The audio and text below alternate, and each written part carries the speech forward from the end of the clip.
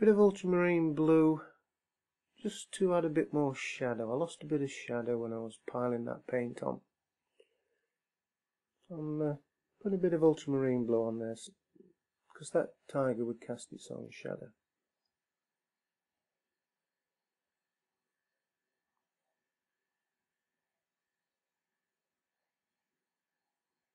Now the paint's completely dry that I'm painting on, so I don't need an awful lot. You know, I've put thin paint on, then I put thick paint on with the palette knife and the flat, and now I'm putting a thin glaze on again just to put a bit of shadow area in the foreground.